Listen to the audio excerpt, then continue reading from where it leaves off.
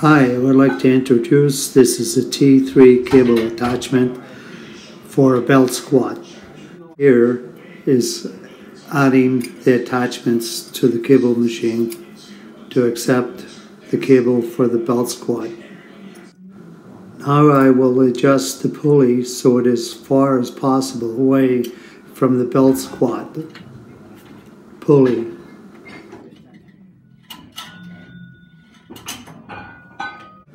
What I'm showing here is the pin is pulled with the belt squat on.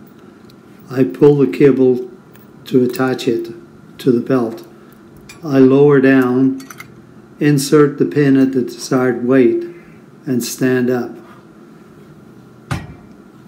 This makes it easier to get in and out of the belt squat without getting into an awkward position.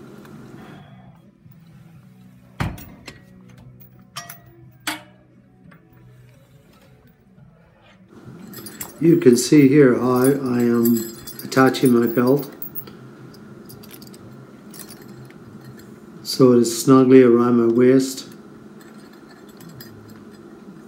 I will be attaching a chain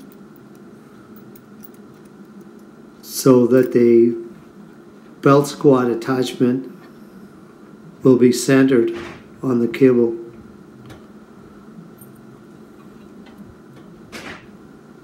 Most important thing is that you are standing on the plates.